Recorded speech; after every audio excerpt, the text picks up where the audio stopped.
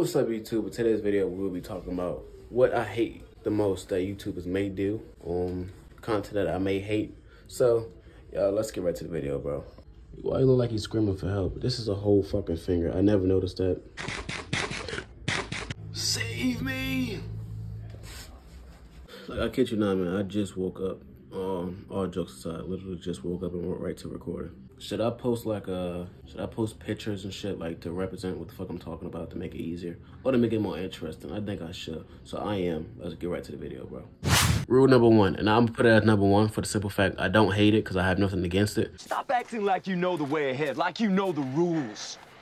There are no rules, man. We're lost. No. I can't watch a couple channel, bro, at all. Like, there's nothing wrong with it.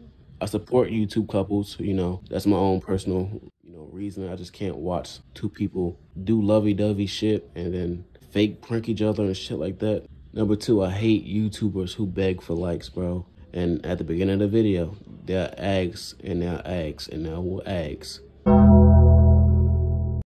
And ask again.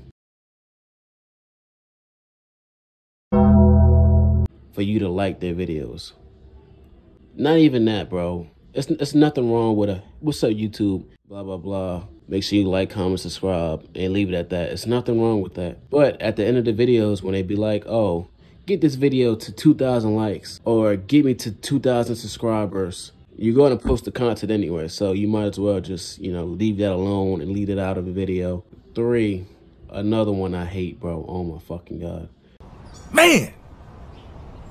What did he do to make them niggas that mad?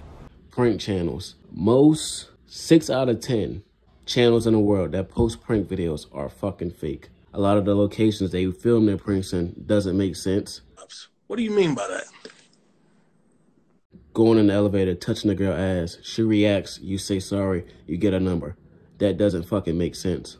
Some of the cameramen will sit there in the middle of the fucking street. I'm not talking about being zoomed in. I'm talking about literally standing right in the open with a big ass camera. How the fuck don't you see the cameraman? Get him up, let him get up, let him get up, let him get up.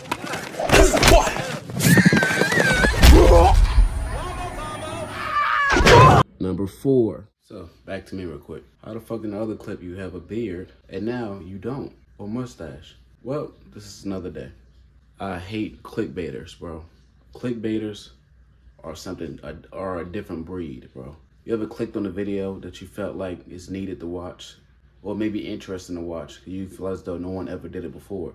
And you click on it and it's some bullshit ass scam just for a fucking view. Those are clickbaiters, bro.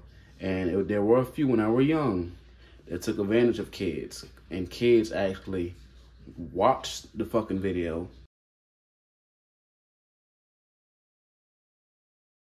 and subscribed to the nigga because they didn't know what clickbaiting was. And there are a lot of YouTubers who took advantage of kids like that, bro. That's one thing I fucking hate, bro. Y'all niggas suck. There's a lot of niggas that got called out for the shit. So it's just wild clickbait, bro. You can literally just post some cool shit and I'll still watch you and support you. But you posting fake shit as a grown man, why would I support you? Number five, which is a big problem, inconsistent channels. And these are for the people who are 10K plus subscribers and was posting a lot at this point in time. Then they slowly start to fall off and expect to be big. You can't be big and post fucking every year or post every fucking 3 months. It doesn't work like that, bro. And if it does, please show me the fucking way.